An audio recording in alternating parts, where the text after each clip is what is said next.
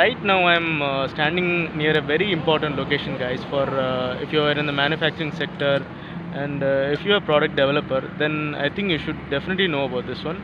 This is the Global Research Center. So basically what it does, if you're manufacturing product, then you have to get it approved, right? So this is the place they come to get their approval and patent rights and produce it in the market. So let me tell you in a simple way. You must have all seen that movie Endiran, right? So in that the Rajnikant, he makes a robot and he goes for testing for approval.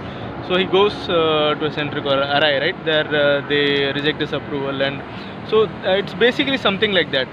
Whatever if you are making something, you have to come here, and for automotive makers, you have to come here and make sure your product gets approved.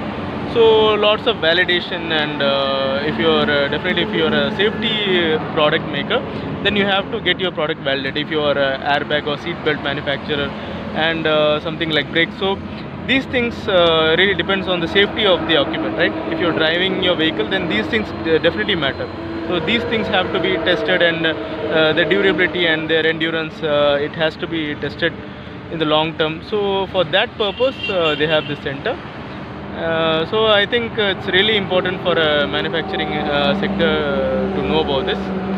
So this is it, guys.